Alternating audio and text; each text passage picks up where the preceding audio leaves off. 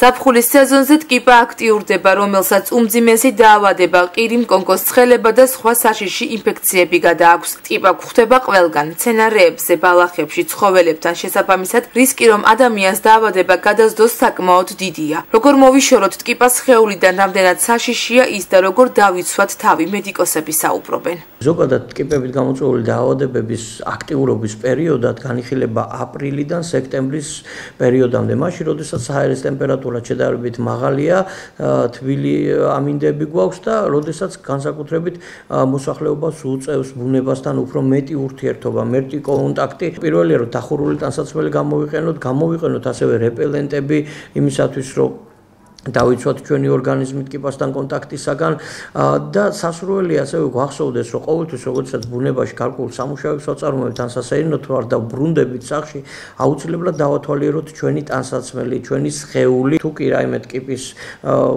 დაფიქსირება მოხდება ჩვენს სხეულზე, უსაფრთხოდ უნდა მოხდეს მისი დროული მოცილება წვრილთავიანი პინცეტების მეშვეობით. კოღოს საშუალებით გადადის ისეთი დაავადება როგორიცაა მალარია, ტკიპების საშუალებით გადადის ბორელიოზი და ყირიმკონკოს ჰემორაგიული ცხელება, არის განსაკუთრებით საშიში დაავადება და ზოგჯერ 30% ლეტალობით მთავრდება და ასევე ფლებოტომუსით, ეს არის პატარა მწერი, პატარა ზომის მწერი, რომელიც იწვევს დაავადებას ლეიშმანიოზს და ბავშვთა ასაკში ეს დაავადებები უფრო ხშირია. ადამიანი, რომელიც საღამოს ეირნობს, ბავშვია, დიდია, უმჯობესია რომ მწერმა არ უკვინოს, გრძელმკვლავიანი ტანსაცმელი იყოს, ნატურალური ქსოვილისგან დამზადებული. ამავე დროს თუ ადამიანი მინდორში მუშაობს, მას აუცილებლად უნდა ჰქონდეს მაღალყელიანი ფეხსაცმელი ან რეზინის შექმნა. ტკიპა უკრავს ადამიანს ამ შემთხვევაში არაფრით არ შეიძლება ხელით მოშორება მისი, ის პინცეტით უნდა მოვიშოროთ და დავამუშაოთ ის ადგილი და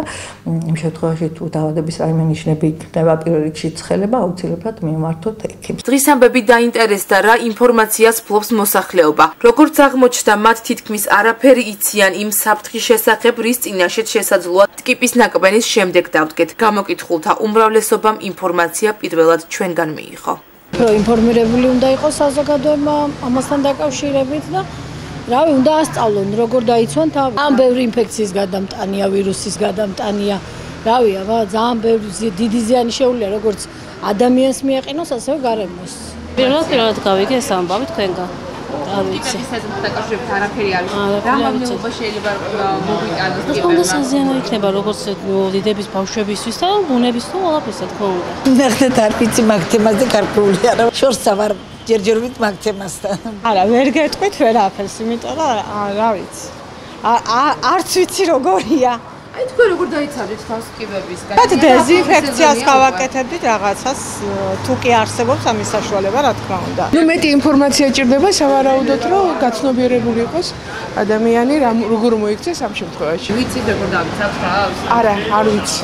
პრევენციის თვალსაზრისით სასურველია საღამოს საათებში გასეირნებისაც გრძელმკვლავიანი ტანსაცმლითა და დახურული ფეხსაცმლით სიარული, ასევე სახლში დაბრუნებისას სხეულის კარგი დათვალიერება. ტკიპების გავრცელებას რომ ხელი შეუშალოთ, აუცილებელია სპეციალური შეწამლითი სამუშაოები. დაუშვებელია ტკიპის შიშველი ხელით მოშორება როგორც ცხოველის, ასევე ადამიანის სხეულიდან.